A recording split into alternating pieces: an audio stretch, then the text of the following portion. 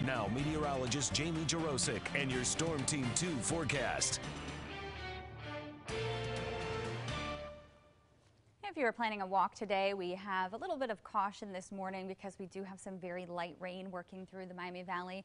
It does look good between noon and 2, and not nice weather by any means. It's going to be cloudy and kind of chilly feeling with temperatures in the upper 40s and low 50s, but that'll be the most likely time of day to not have to deal with light rain.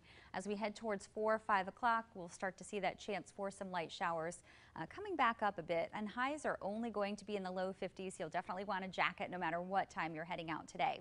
Here's a check of live Doppler 2 HD radar. You can see that spotty light precipitation Logan County through Champaign County into Shelby, Miami, and Montgomery counties, and then a batch of light precipitation working through central Greene County. It's just a little active out there this morning, and it's cloudy, and we're not going to see very much sun today as clouds continue to work right across the Miami Valley all day long.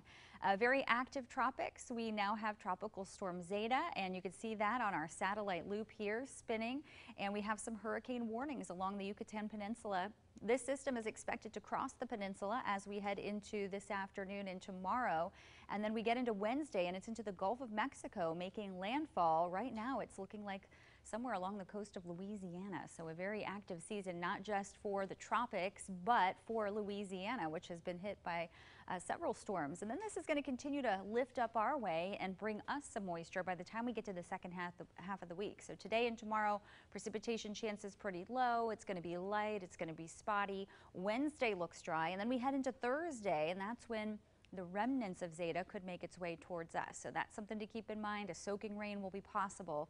We'll continue to watch it. Future track shows lots of clouds around the Miami Valley, an occasional light shower possible as we head into the afternoon hours. We're still looking cloudy, and again going beyond 4 or 5, we start to see that chance of a few more showers. Rain chances will actually increase tonight, so more of the area will have showers moving through. 10 o'clock looks pretty active, and then that'll wind down as we head into Tuesday morning. But we'll still have the chance of a few spotty showers even as we go through Tuesday afternoon. But again, light and spotty precipitation. Here's your forecast today. We'll be up near 52, clouds quite cool with the chance of a spotty shower. A better shot at some rain tonight. Scattered showers develop. We'll drop to a chilly 40. And then tomorrow is cloudy, still cool with that slight chance of a few showers with a high near 50. Dry weather is expected Wednesday, a little more sun, and we'll warm up to 58. We'll still be up to about 58 Thursday, but that's where we get the remnants of Zeta moving in, bringing a potential area-wide rain. Friday will be drying out again, and it looks right now dry for Halloween. Saturday, trick or treat will be chilly, but we don't have to worry about any rain or snow.